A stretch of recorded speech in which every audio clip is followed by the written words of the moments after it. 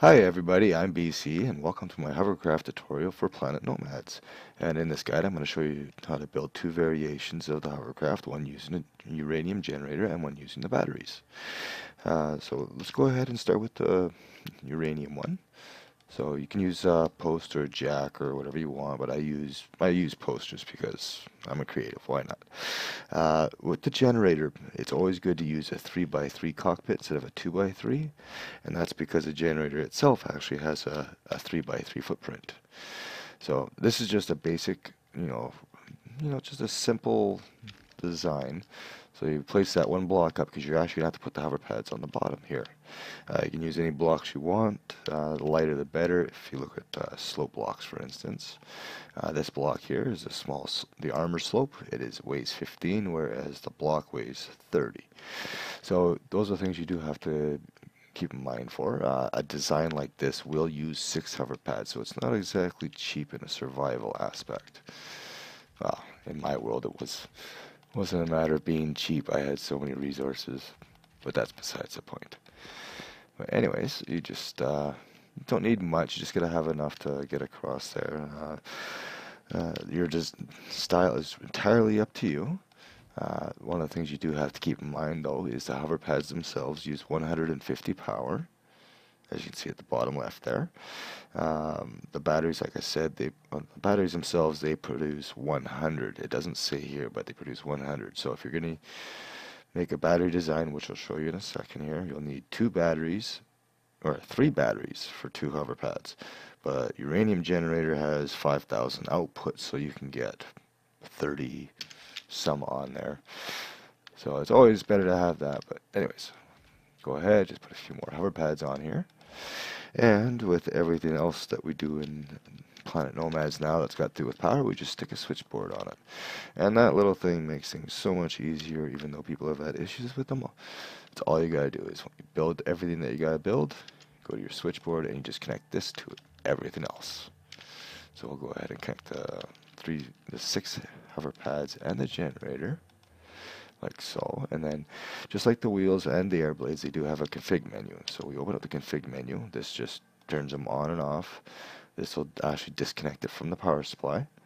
This changes direction, just like the wheels, but these are not predefined like the wheels.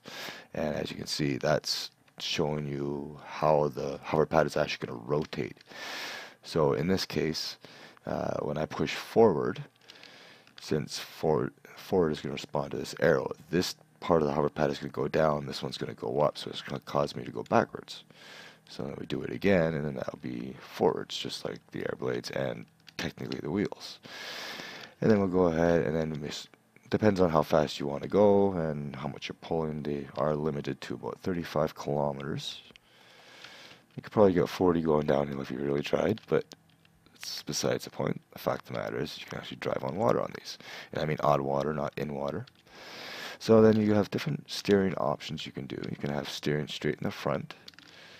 You just got to make sure that it's the same.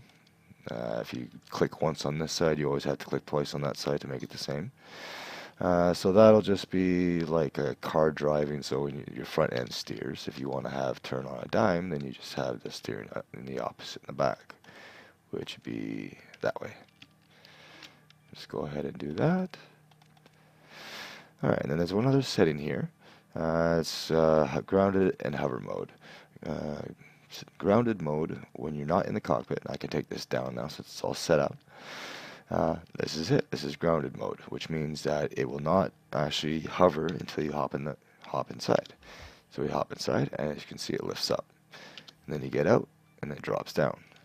You do have to be careful when you're getting out, especially if you have like a tight spot you're trying to get out, because this thing will crush you, and it has happened to me before. And then at the same time, if we switch to hover mode, then as you can see, it's actually starting to lift it up. And that's how we can get the perpetual motion with different things. And so there is that. So let's take a first spin. Just go ahead out in the water. Like I said, it's not the fastest means of transportation, but there we have it. So that is our uranium generator.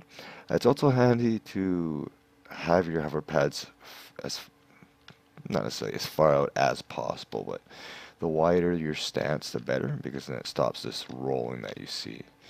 It's not too big of an issue for me right now, but being on a bit of a slope and turning, I could roll over because I'm top heavy. Alright, so that is the generator version.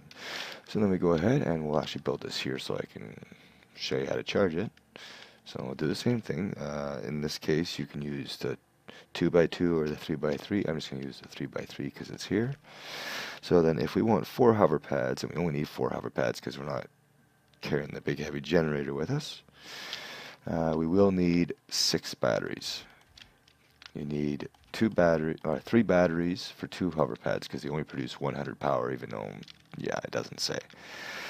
So we go ahead and we'll just put a couple hover pads here and here, a couple more on the other side, one there and one there. I tried building this thing earlier and it kind of bounced, so don't be surprised if it does.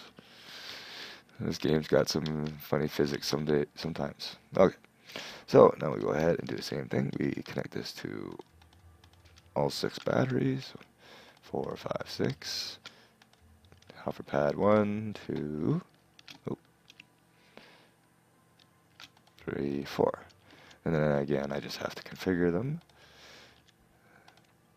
Let's see how nimble this thing can get. So we're going to go that way, and this one is going to be double. Alright, so we drop that down. So now this is a battery version. I am in creative, so the batteries are constantly charged. But if you ever need to charge something like this, all you got to do is go up to even a vehicle that's got a generator or any type of power source. You just connect that switchboard to that switchboard, and now we're charging.